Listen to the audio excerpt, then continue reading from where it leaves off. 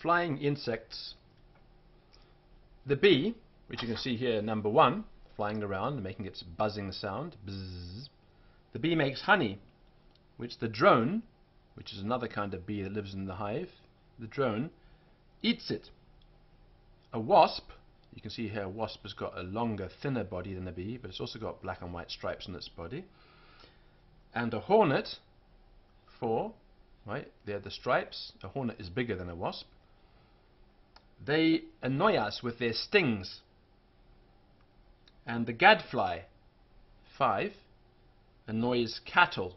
So the gadfly goes for cows. Right?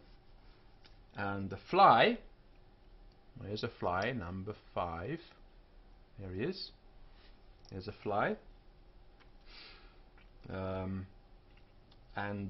gnat, there's a gnat, it's very small, lives down by the water. They annoy us. A cricket, there's a cricket, you find them in the park in the summertime. They make a singing sound, you hear them chirping in the park. And a butterfly, there he is, number 9.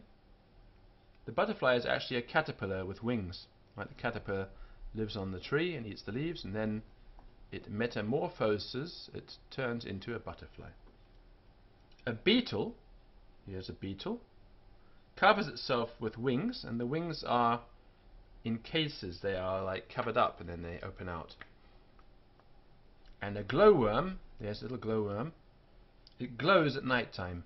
So if you go into the countryside, sometimes you see glowing lights, and these are glowworms. They also live in caves. And these are different kinds of insects.